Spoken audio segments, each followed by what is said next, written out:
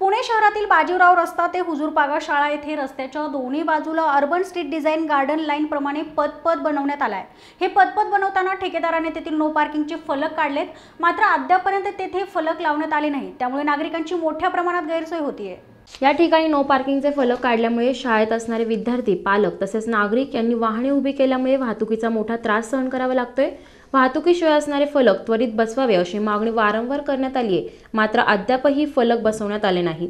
फुटपाथची कामं करत असताना संबंधित ठेकेदाराने नो पार्किंग तसेच वाहने उभी करू नयेत अथवा इथे गाड्या लावू नये, विद्यार्थ्यांच्या बसेससाठी असे शाळे उपयोगीचे बोर्ड येथून काढण्यात आले व त्याच्यामुळं अनेक ठिकाणी तिथं छोटे मोठे लहान अपघात होतात व गाड्या उभ्या राहतात। त्यामुळे प्रचंड प्रमाणात वाहतुकीचा ताण हा पुणेकर व विद्यार्थ्यांना सहन करायला हवं।